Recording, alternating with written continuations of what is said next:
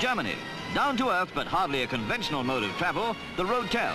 It's a luxury hotel on wheels that speeds holidaymakers on their way to far-off places while they take it easy in style. Sleeping accommodation, like everything else on the Superbus, is first class. The Ritz of the Road has been in operation since the new year. Special attention is paid to food by the mobile chef, who makes sure that passengers don't go without their beer and sauerkraut. The Rotel idea could catch on at home. Just imagine going to bed, waking 8 hours later, and discovering you're still in the same traffic jam.